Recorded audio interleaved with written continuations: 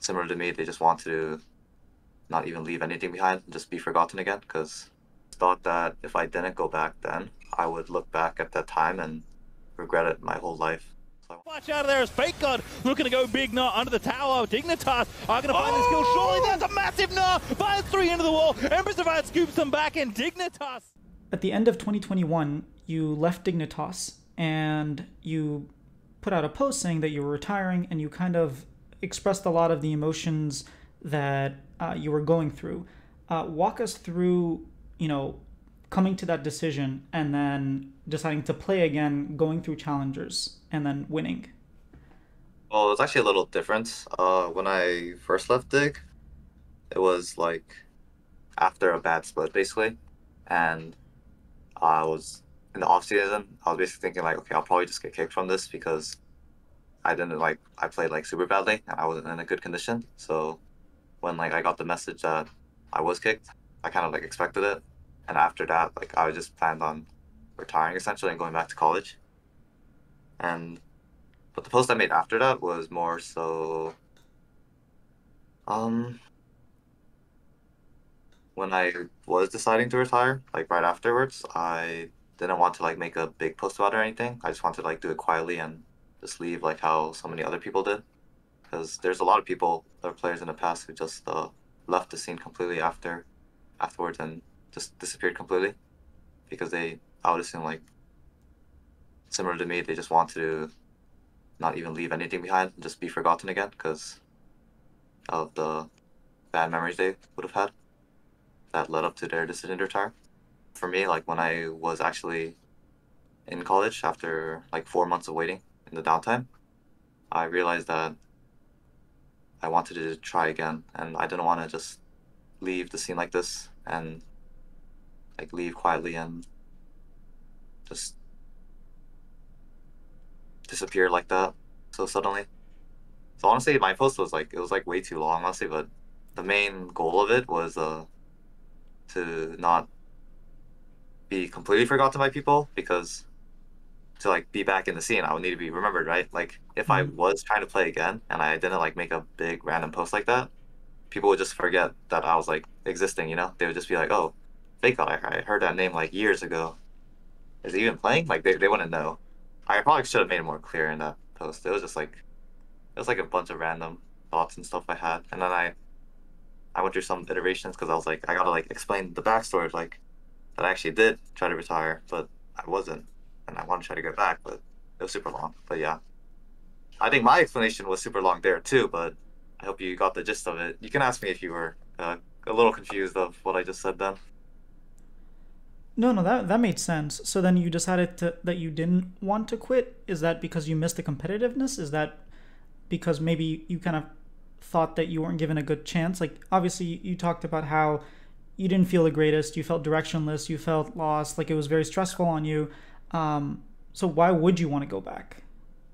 For me, I just thought that if I didn't go back then, I would look back at that time and regret it my whole life. So I wanted to make sure that I didn't leave with regrets, and I wanted to try to go back and play if I could, and then make sure that I really give it my all, essentially, and then maybe afterwards I could leave without regrets, something like that. It was it was an interesting time when I was like, it was so weird because when I was there, like my first day at an apartment I rented, I felt so off. I felt like I was making a huge mistake, and I felt like that for like a week afterwards. And I actually went to like the college, like I was walking there, and it's like, oh my god, this is so wrong. Something feels so off. It was very interesting. Did you have anyone that you were talking with, whether it's like family or friends or like pros that you sort of like ran your thoughts by, or was this something you came and decided on your own? Uh, I talked with like a couple of people. I mostly, I would say like I talked with my parents, mostly my mom, because a thing that like my mindset was beforehand, like before my first years of playing, was that I would I would play league, and then if it didn't work out, I would go back to college. But that was mostly from my mom, right? Because she's like, it's an Asian family. She wants me to like have a stable, good life. Like all Asian parents, it's probably very common at this point. But it kind of like worked against me because it made me think that I had to like perform exceptionally well and like make results happen. Otherwise, I'll like go back to college as like a failure, you know. And uh, the thing that changed for me now is like I'm not as worried about that. Like I'm not worried as like okay, I'll perform. I need to perform well, or else like I have to go back because like because I failed. You know, like I'm not first place or anything at this point, and I think my mom knows that as well. So my mindset right now has changed to just do your best, see what happens, and then if you know if you don't like have more opportunities or like you don't know what to do and you're not sure about league anymore, you can just go back and you always have more decisions to make. So that relieved a lot of pressure from me, from my parents too. So how And then did I you? also Oh, talked sorry. with Go oh ahead. sorry, that's fine. No, no, keep I going. also talked with I also talked like with one of my friends I made while playing. Uh, and we just talked about like actually he was like he was very surprised that I wanted to retire, and then he wasn't surprised that I wanted to come back. So I was just like just having a lot of discussions about like pro player and like retirement as a player with him because he was like we're like both players. We've our career trajectory has been very similar, and that was mostly the two people I was talking to. Okay, and how did you manage to shift your mentality from like I have to succeed? Like you started your career basically it started when you got scouted through it wasn't called Proving Grounds, it was called It was scouting grounds. It was the Scouting 2018 Grounds, scouting yeah. grounds. Yeah. And like you were the number one pick, and like you were quite hyped up, and you kind of had like that success. And I think that also, what ended up happening with you having to take Sunday's spot obviously put a lot of pressure on you, and I can see where that mentality comes from. How were you able to shift your mentality, especially now that you went to challengers, 1-2 splits, and now the pressure's on again? Like there's a lot of North American talent in the top lane, like Licorice, like Revenge, that don't have teams, and now you're on this team. How are you able to like shift despite having very similar situations? For me, my time taking a break off and after I left Dig was kind of like a real eye opener to me because I've never actually had like a break before my first years of playing League. It's always been this playing year after year. So taking that break let me just kind of take a step back from everything related to the game and just look back at it objectively. And for me, um, just made me think about like just gave me like a lot of time to just think about everything. For me, it's just the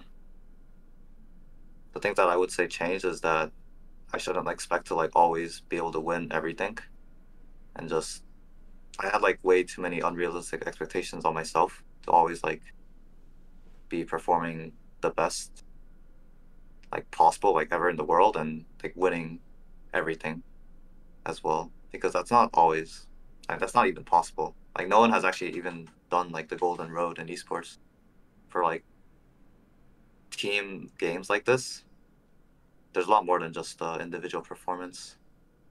So for me, oh, I kind of forgot the question, but How did you change I your might- mentality from going like when you were on Dig and felt all this pressure and kind of thinking, okay, like I always have oh this yeah, backup. yeah. It's similar to when I talked about the expectations my parents had on me, basically that, and the expectations that I put on myself is that if I don't get first, I'm a failure. Instead of that, I'm more thinking like just do your best, and if you actually like do your best and try everything you can to be a good teammate and like play well individually and making sure that you have a really good team set up together, then even if you lose, I don't know how you would have as many regrets opposed to just thinking that you must win or it's just lost. All right. I mean that does sound like it could definitely benefit is only one person wins, right? Even Faker didn't win all his splits, so Yeah, trying to win every split it can be pretty depressing if you don't succeed. yeah. Yeah, so you, Zazel, and Tomio played together, 1-2 splits together. You're sort of this core, you even worked with Revenant before, and now this core is here on Shopify. Told me it wasn't starting, but you sort of have the same core. How does this core function? What can like we expect coming into the split? Uh,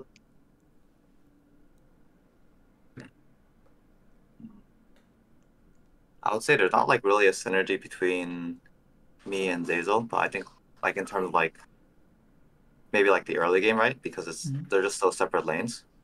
But there was like systems we had worked together and for DSG specifically, because that was when there were a lot of rookies involved in like the jungle mid and AD carry, like because it was still Tomia.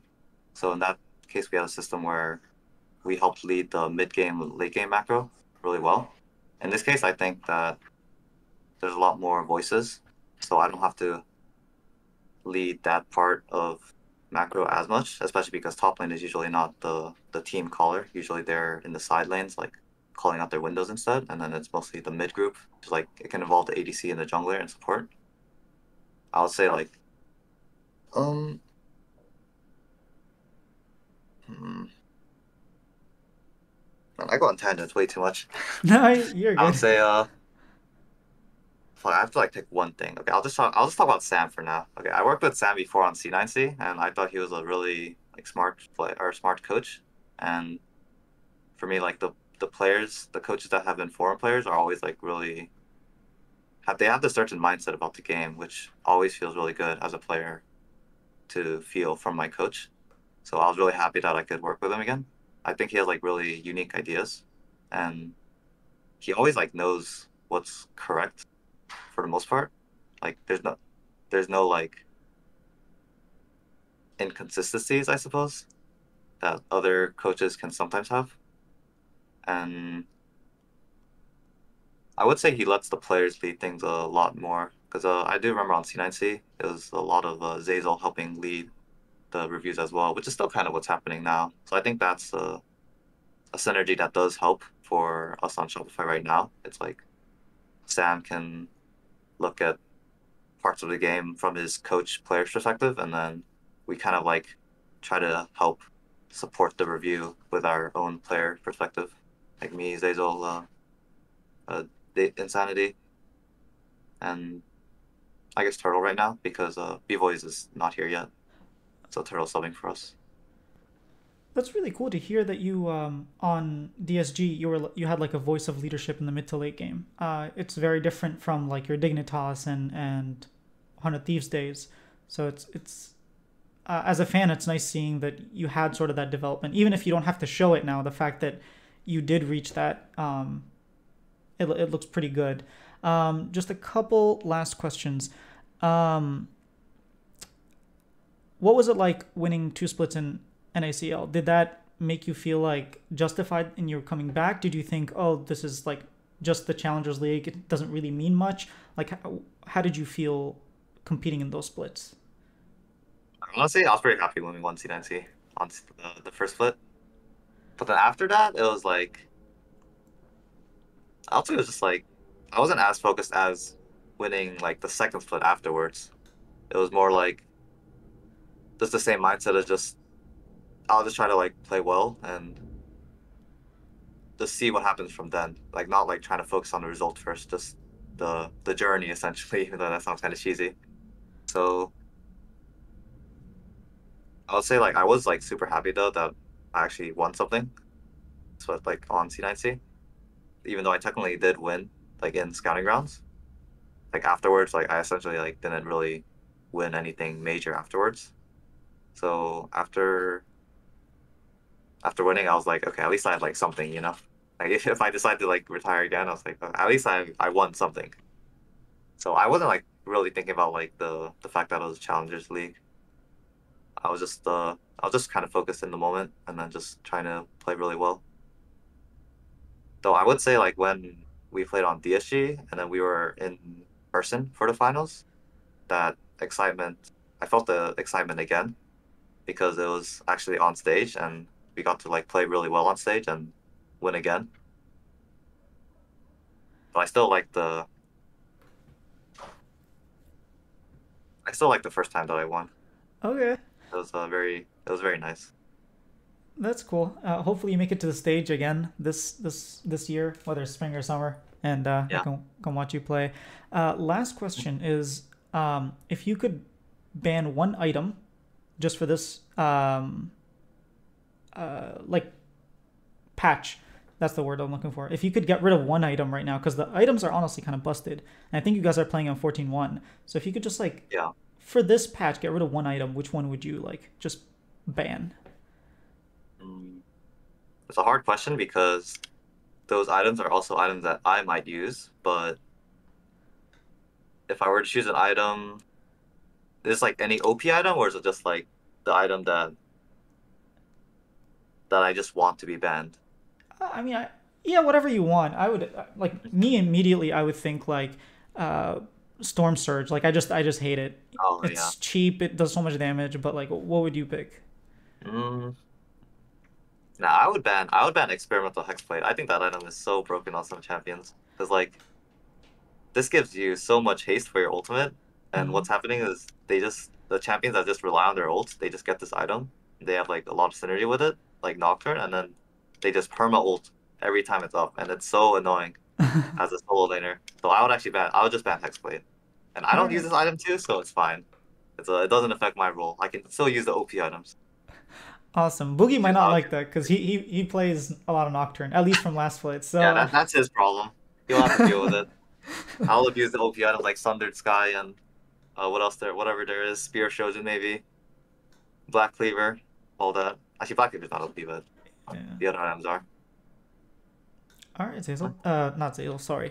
I think I heard Zazel just a second ago. Yeah, it's fine. Uh, uh, There's a lot of people in this house. oh, okay. Well, thanks, Fake God, so much for the interview. Anything else you want to Oh, say to the fans?